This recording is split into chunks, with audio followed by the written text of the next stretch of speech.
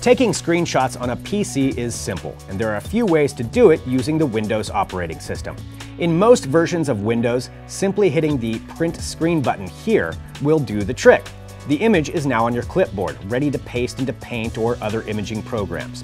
If you want to capture just one open window pane on your screen, select that window, then hold Alt and press Print Screen.